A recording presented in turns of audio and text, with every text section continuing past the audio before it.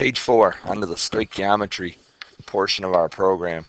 This first one calls for a complete BCA table.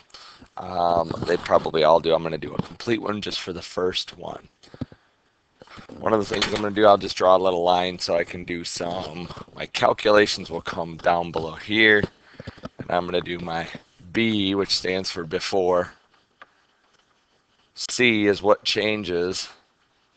And then after, when we're all done, trying to go review those concepts of what a BCA table is, because once you understand them, you kind of get away from doing them with stoichiometry. You just look at the ratios. Nice thing is we already have a balanced reaction. Lead sulfide reacts with oxygen gas to produce lead oxide and sulfur. If 785 grams of oxygen were consumed using this chemical reaction, how many grams of sulfur dioxide would be produced? So our main things is how many grams of this stuff, sulfur dioxide, are going to be produced. And what we're going to know at the beginning is this stuff, grams of oxygen. So I guess we can just assume right away that we have excess of this. Everything else we can figure out how much we're going to need, how much we're going to get. So there's boxes to be figured out here. But it all stems from how much oxygen gets consumed. They don't tell us how many moles, and we can't put anything except moles in a BCA table. 785 grams of O2 and 1 mole of O2, not O, but O2. O, it would show you 16. O2 would be 32 grams. So 785 divided by 32. Looks like we're dealing with 24.5 moles.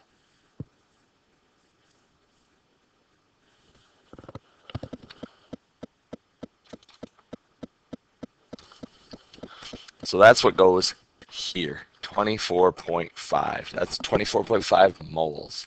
So now we check the ratio. This is like a recipe. Up here, the recipe says if I started with 3 moles of this, I would get 2 moles of this, 2 moles of this, and I'd need 2 moles of this. All of those numbers are smaller. So I didn't start with 3. I started with 24.5. So I've got to look at the ratio. I'll just do a little calculating down here. I'll just do it up here. If I have 24.5 moles and 3 makes 2, so we're 2/3 as much, 24.5 times 2/3. I'm taking this 2 divided by that 3 because that's the ratio. 24.5 times 2/3. 24.5 times 2 divided by 3 equals 16.3. Just going to round. 16.3. I'm going to only be able to make 16.3. Whoops, I'm putting that in the wrong spot. At the beginning I have 0. It's going to change by 16.3 for a grand total of 16.3 moles at the end. Well, the nice thing is all those others are 2s. I'm starting with 0 of this, and I'm going to get 16.3 moles of this. And it's going to require, because it takes 2 PBSs for every 3 oxygens, it's the same 2-to-3 ratio, it's going to require 24.5 moles of lead sulfide to begin. Oops, I'm sorry. 16.3 also moles of lead. 6:20 in the morning. Forgive me. 16.3 moles there. Remember though, the big thing that I'm worried about is this. If we are really going to use up all of those at the end of this, we're going to have 0. So there's a complete BCA table. I won't do that for all of them. It just isn't necessary. I'm looking at what's the important stuff. The important stuff was how much oxygen did we start with and how many moles of this do we end with. So I'm going to end up with 16.3 moles of SO2. Well, one mole of SO2, caught myself because it's got to go on the bottom so that moles and moles cross off. And I figure out what 2 oxygens and a sulfur weigh. That's going to be 64 grams of SO2. When I multiply that together, I'll get 1,045.3 grams of SO2. That's my answer. It's a long BCA table. The next one, percent yield. Not only do we figure out how much we should be able to make. See, that's what theoretically we should. Sometimes you go to the lab, every time you go to the lab, and when you really do it, you find out you get more than you're supposed to or less than you're supposed to. So theoretical is based on what you should get. Your actual or your laboratory data is what you really get. This will have them both, and we'll have to figure out both a theoretical and an actual, and we'll just see what percentage of the theoretical we actually got. One more time, it's a BCA table, but this time I'm going to pick through and figure out what's the important stuff. If I have 5.9 grams of SO2, sulfur dioxide, I'm reacting it with excess oxygen. Let's see. So that's gonna be excess. This is what I'm gonna know at the beginning, and all they're gonna be really interested in is how much of this stuff am I really gonna get. So I don't have to look at every single box on this one. Okay, so you never put grams in a BCA table. It's a mole ratio, so I got to figure out how many moles this is. 1 mole of SO2, that goes on top because I'm changing it to moles.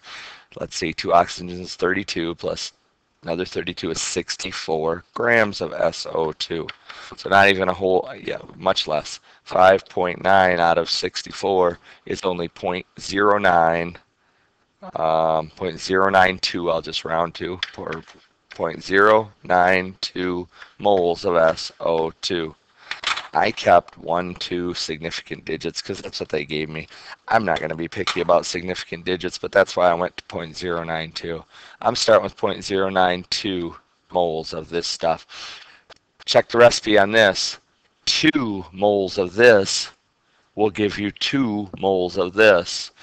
I mean, if I do this the long way, I'll say, well, 0.092 moles times 2 moles of SO3 come from 2 moles, but that's a 1-to-1 or a 2-to-2 ratio. So if I'm going to start with 0.092, I'm going to get 0.092 in this case. 0.092 moles of SO3. So how much does 0.092 moles of SO3 weigh? It's different stuff. SO3 is 48 plus 32, which will be 80. 1 mole of SO3 is 80 grams. That's going to equal 7.375 or 7.38. Yeah, I'll just keep this grams.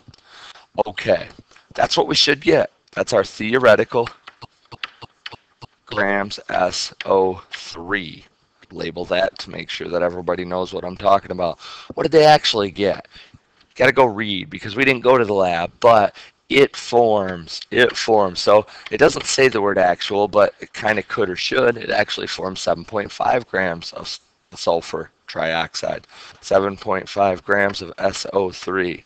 What percentage? Well, we got 7.375 out of the, let me just double check this. 7.5. I got to turn that around. Actual divided by theoretical equals a percent yield. So what does that look like? They actually got 7.5 grams. They were only supposed to be able to get 7.375 grams. When I multiply that by 100, should be over 100%. 7.5 divided by 7.375 equals times 100 equals 101.7. 101.7 grams of SO. Nope, that's not grams. 101.7%. 101.7%.